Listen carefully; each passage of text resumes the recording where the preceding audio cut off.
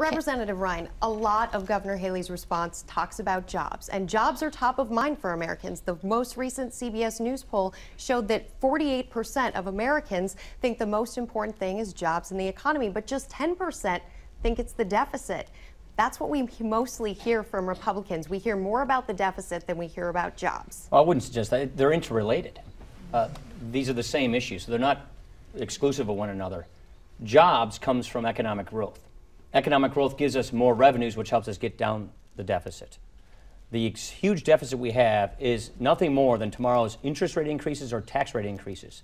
So when government runs huge deficits like it is today, what that tells businesses who are sitting on capital and not hiring, look out, my taxes are going to go up tomorrow, or we're going to have an inflation interest rate problem tomorrow. And so it is these massive deficits that are showing businesses that there's an uncertain future with which they don't want to invest in. And that is why a lot of businesses are sitting on capital. I did a roundtable in Kenosha with business leaders last Thursday. Did one 2 hours ago with business leaders. All of them are telling me the same thing. We don't know what's coming from government next.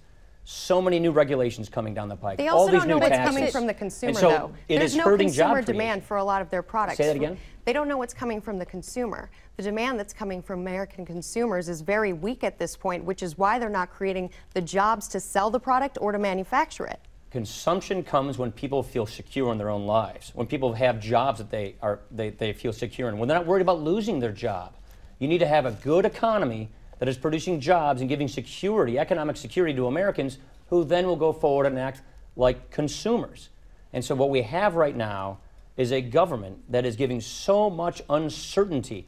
Tax rates on successful small businesses under the president's plan, which is in law, is going as high as 44.8% on successful small businesses. Most of our jobs don't come from the big corporations, they come from these successful small businesses. And when we're going to be raising their taxes as much as President Obama is proposing, that puts a chilling effect on job creation. When we raise and borrow all this money, 42 cents out of every dollar coming out of Washington, it's borrowed. 47% is coming from other countries like China. This is not a future in which people, businesses, or consumers feel confident in the American economy. We've got to deal with these issues so we can feel confident and get this job creation back on. There's obviously a vicious cycle here, and it doesn't help right. that the U.S. economy is absolutely a consumer-driven economy. You talk about the importance of confidence. You talk a lot about small businesses. But going back to large businesses who are sitting on this cash, right. isn't one of the major issues also that they have learned how to do more with less, and it is not in their interest to hire people? Is there any way you can change that? Well, first of all, predictability. I think large businesses, first of all, we're in the international economy whether we like it or not. And we have to recognize if we tax our employers, our producers a lot more than our foreign competitors tax theirs, they win, we lose. Right now we have the highest corporate tax rate, now that Japan is lowering theirs, than any other industrialized country. Right now we are taxing our businesses, our manufacturers in America, a lot more than our foreign competitors tax theirs. And what is the government telling them? You're going to pay higher taxes. What is the government doing? Running up record deficits. That means even higher taxes. So even though the president's proposing over $2 trillion in new tax increases on these businesses, we still aren't solving our fiscal problem, and it's putting a chilling effect on hiring. So you're not going to get good consumption in this country if you don't have good investment, if you don't have confidence, if you don't have businesses out there not only keeping people on the payroll, but adding to their payrolls. And so we're in a vicious cycle, and we want to get on a virtuous cycle.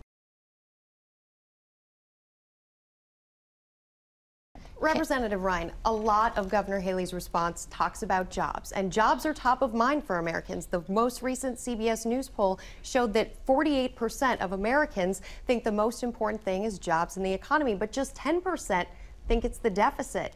That's what we mostly hear from Republicans. We hear more about the deficit than we hear about jobs. Well, I wouldn't suggest that. They're interrelated.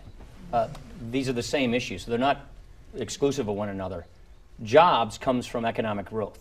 Economic growth gives us more revenues, which helps us get down the deficit. The huge deficit we have is nothing more than tomorrow's interest rate increases or tax rate increases. So when government runs huge deficits like it is today, what that tells businesses who are sitting on capital and not hiring, look out, my taxes are going to go up tomorrow, or we're going to have an inflation interest rate problem tomorrow. And so it is these massive deficits that are showing businesses that there's an uncertain future with which they don't want to invest in. And that is why a lot of businesses are sitting on capital. I did a roundtable in Kenosha with business leaders last Thursday. Did one 2 hours ago with business leaders. All of them are telling me the same thing. We don't know what's coming from government next. so many new regulations coming down the pike. They all also these don't know new what's taxes. coming from the consumer, and so though. It There's is no hurting consumer job creation. demand for a lot of their products. Say that again? They don't know what's coming from the consumer. The demand that's coming from American consumers is very weak at this point, which is why they're not creating the jobs to sell the product or to manufacture it. Consumption comes when people feel secure in their own lives, when people have jobs that they feel secure in, when they're not worried about losing their job. You need to have a good economy that is producing jobs and giving security, economic security to Americans who then will go forward and act like consumers. And so what we have right now is a government that is giving so much uncertainty.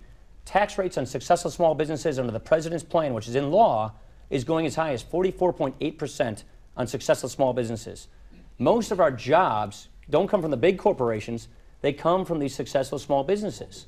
And when we're going to be raising their taxes as much as President Obama is proposing, that puts a chilling effect on job creation. When we raise and borrow all this money, 42 cents out of every dollar coming out of Washington, it's borrowed.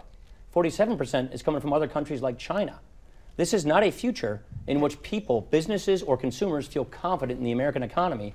We've got to deal with these issues so we can feel confident and get this job creation back on. There's obviously a vicious cycle here, and it doesn't help right. that the U.S. economy is absolutely a consumer-driven economy. You talk about the importance of confidence. You talk a lot about small businesses. But going back to large businesses who are sitting on this cash, That's right. isn't one of the major issues also that they have learned how to do more with less, and it is not in their interest to hire people? Is there any way you can change that? Well, first of all, predictability. I think large businesses, first of all, we're in the international economy whether we like it or not.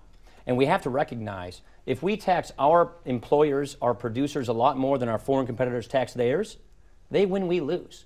Right now we have the highest corporate tax rate, now that Japan is lowering theirs, than any other industrialized country. Right now we are taxing our businesses, our manufacturers in America, a lot more than our foreign competitors tax theirs. And what is the government telling them? You're going to pay higher taxes. What is the government doing? Running up record deficits. That means even higher taxes. So even though the president's proposing over $2 trillion in new tax increases on these businesses, we still aren't solving our fiscal problem, and it's putting a chilling effect on hiring. So you're not going to get good consumption in this country if you don't have good investment, if you don't have confidence, if you don't have businesses out there not only keeping people on the payroll, but adding to their payrolls. And so we're in a vicious cycle, and we want to get on a virtuous cycle.